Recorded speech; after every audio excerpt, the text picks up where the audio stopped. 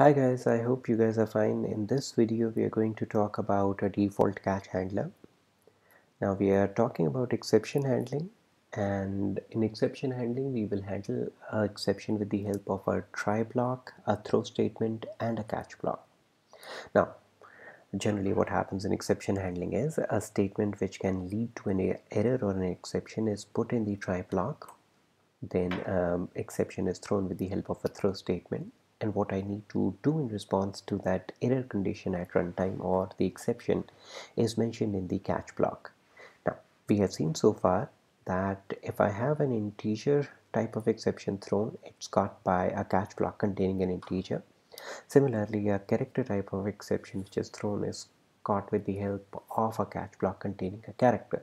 But what happens when you throw an exception which is not caught by any catch block? Well, the default catch handler comes into play at that moment.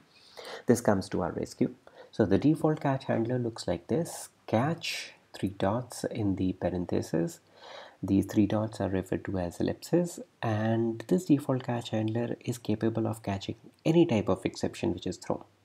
Let's quickly look at a programmatic example which will make the things clear. We're going to keep our example very simple.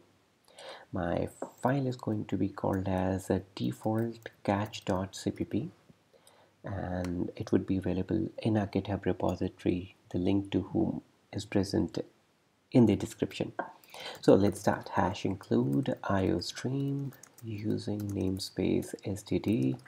Inside the main function, I'm going to take a variable a whose value is 10.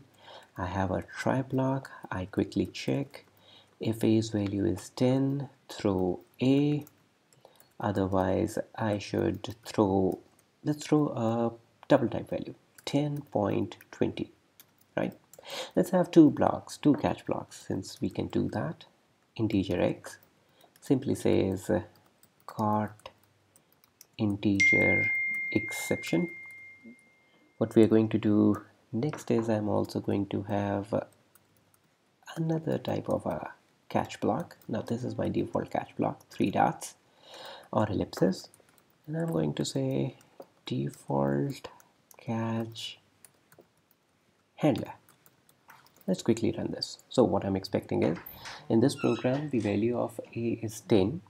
So if you look at it, a is 10, it should throw a, which is an integer. Since it's an integer, this catch block will come into play. Let's quickly compile the program. G++ default catch.cpp.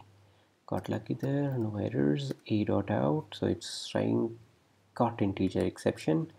Let's change the value of a to 20. If I do that, a is not 10, it should come into the else block, should throw 10.20. So I should come into this catch block, which is a default catch handler. It should print default catch handler. Let's quickly do that.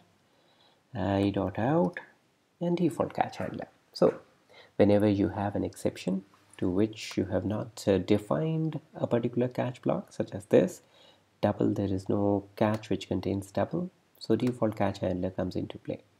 I hope you liked the video. It was educational to you. Thank you. Be safe. Goodbye.